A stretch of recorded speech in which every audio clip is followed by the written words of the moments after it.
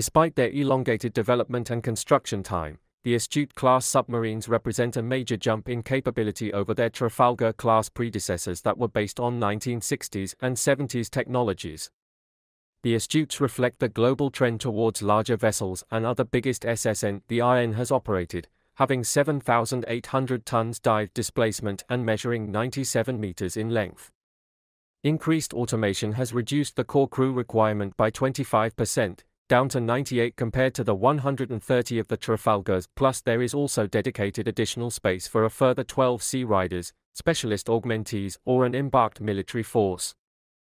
Weapons capability has been improved with 6 torpedo tubes and stowage capacity for 38 Spearfish torpedoes or Tomahawk land attack missiles, compared with the 5 tubes and 30 weapons of the Trafalgars. The latest Spearfish Mod 1 is a very effective weapon and gives the Astute a substantial uplift in submarine or ship-killing capability over the Spearfish Mod 0 and Tiger Fish Mod 2 that previously equipped RNSSNs. The Royal Navy's stock of submarine-launched Tomahawk land attack missile are being upgraded from Block 4 to Block 5 standard in a 5-year, £265 million program. This upgrade addresses obsolescence issues, improves resistance to jamming and includes relevant upgrades to the Astute's command system. TLAM is a subsonic cruise missile with a range of around 1,000 miles and has equipped all RNSSNs since the late 1990s. In the post-9/11 world in which Astute was developed, anti-terrorism and special forces operations assumed greater importance and the Royal Navy successfully argued for the design to be modified to carry a dry deck shelter. This allows special forces personnel and swimmer delivery vehicles to be delivered covertly ashore from the boat while submerged. This addition of this excellent capability had a significant impact on the design and is the reason for the distinctive and slightly humpbacked profile of the after casing. The Astutes also have a more basic special forces insertion option with an inflatable Zodiac raiding craft stored under the forward casing that can be manhandled onto the deck and launched when the boat is surfaced. Whether the cost and delay the dry deck shelter modification entailed was justified is debatable, seen in the context of today's environment where countering peer competitors means the tiny SSN force is mostly employed in their core ASW and intelligence gathering role.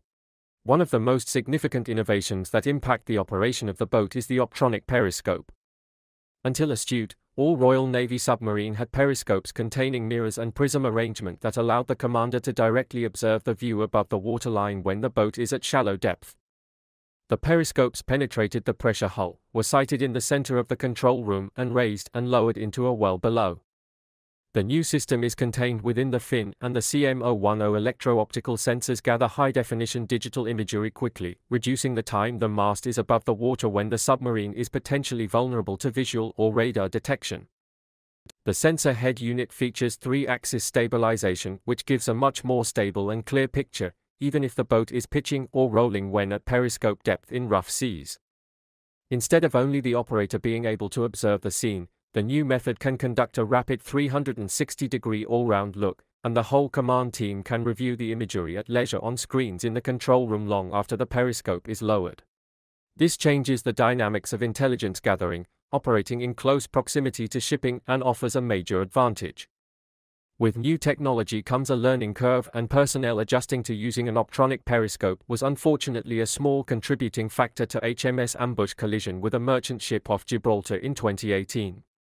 The Astute is controlled using a small joystick that replaces previous submarines' heavy control columns.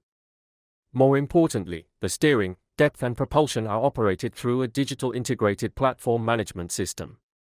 IPMS makes submarine operation inherently safer, and control is more precise by automatically preventing the boat from diving too deep, broaching or losing trim. Autopilot and machinery monitoring helps reduce the crew numbers and the helmsman's workload. The IPMS has multiple backups and revisionary modes which ensure it can be overridden in emergencies or should it fail. Astute is covered by more than 39,000 anechoic tiles that absorb active sonar and reduce noise radiated from within the boat. The chemical composition of the tiles is classified, but they are an elastic material containing tiny air pockets and optimized to attenuate the typical sonar frequencies of homing torpedoes. Development of the tiles is not simple, as they must withstand great pressures as the boat goes deeper, compressing the air pockets and affecting the frequencies absorbed. Tiles are not new to Astute and were introduced to Royal Navy boats in the 1980s but are likely made from a new compound, and it appears that a reliable adhesive has finally been found. Previous boats frequently lost tiles washed off during operations, which is detrimental to stealth, required repair, and offered the opportunity for analysis by adversaries if recovered. The PWR-2 nuclear reactor around which the design was developed incorporates the Core H design, which will not require refueling for more than 25 years. This benefit should save future expense and increase availability, although some of the early Astutes may have to be extended in service and refueling could be required if their replacements are not ready in time. Pressurized water reactors are an inherently safe design because the hotter the water used to cool the reactor becomes, the slower the nuclear fission reaction becomes, thus making it self-regulating. In common with the United States Navy, the Royal Navy uses highly enriched uranium as fuel for its submarine reactors, which results in very high power density. The power of Astute's reactor is classified but is estimated to be over 100 megawatts. Nuclear propulsion is especially sensitive and details are more closely guarded by the UK government even than the production of nuclear warheads. This is partly because aspects of the designs are based on technology shared by the US that come with very strict classification conditions. The Nuclear Materials Handling Facility at Aldermaston stores and processes the highly enriched uranium for initial fabrication into reactor fuel for the UK Naval Nuclear Propulsion Programme, NNPP. It is estimated the UK has about 80 years' worth of uranium to support the NNPP at the current rate of consumption. Fuel made at Aldermaston is processed and the submarine nuclear reactor cores are fabricated and test-assembled at Royce in Derby before being transported to Barrow for final assembly and insertion into the Astute hull ring.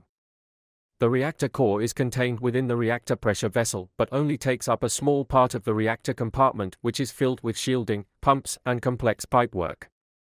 Radiation protection is provided by polythene blocks which shield the upper half of the RPV, which can be visually inspected via a thick glass window in the access tunnel above. The bottom of the pressure vessel sits in a water tank surrounded by lead plating.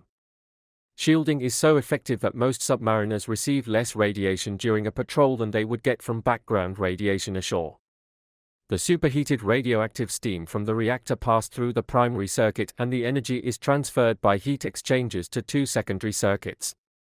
This steam is then piped to the engine room where it drives the two steam turbines, and the propulsion system has backup systems.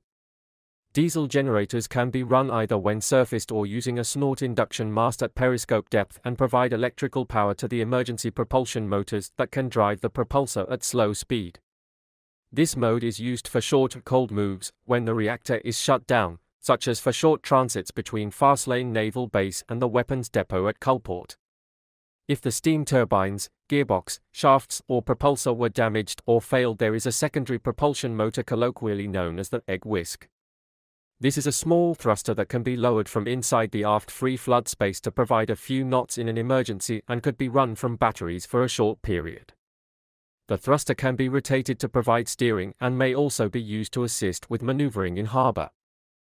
The large rudders have a total area of about 30 square meters and are controlled with a complex mechanism fitted around the main shaft line that also actuates the hydroplanes. The aft hydroplanes are and can be moved independently to contribute to steering and stability, giving a wider safe operating envelope in the unlikely event of a rudder or hydroplane jam. The aft free flood area can be sealed and pumped out when in harbor to allow for maintenance of the hydroplane and rudder actuators. The forward hydroplanes are on one shaft and the actuators under the forward casing can be accessed easily for maintenance as they are above the water line when surfaced. A nuclear submarine has multiple interconnected systems of systems.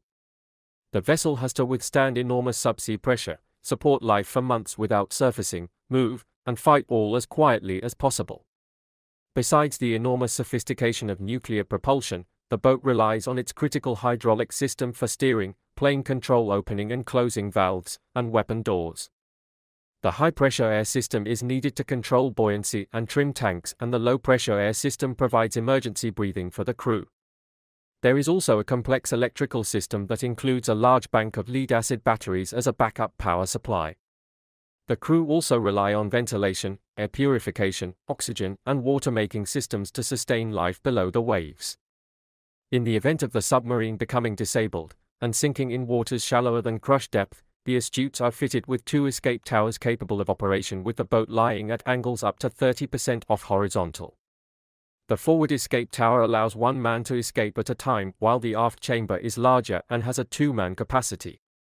The larger aft hatch is also used when in harbor for embarking stores. Both towers have a hatch at the bottom where the escapee enters wearing survival suits and breathing apparatus. The hatch is closed and water is slowly admitted into the chamber until full and equalized with surrounding sea pressure. The upper hatch is then opened and the escapee rises to the surface. In theory, it sounds simple but is not for the faint-hearted, fraught with dangers and only really viable if the submarine has sunk at very shallow depths. Rescue by a submersible that can mate with the escape chamber hatches is a much more realistic hope of survival, and the NATO Submarine Rescue Service based at Faslane is always available to respond to distressed submarine incidents. Accommodation standards are a modest improvement over the Trafalgars. The Astutes were intended to provide enough bunks for every crew member. In practice, additional personnel are frequently embarked, increasing the complement, and the practice of sharing berths or hot bunking is still required.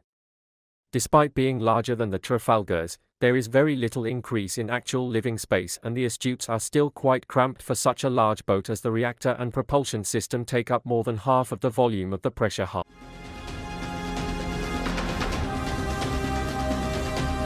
Note: all information in this video is derived from sources already in the public domain, and due to the particularly sensitive nature of submarine design, is inevitably vague or incomplete in places.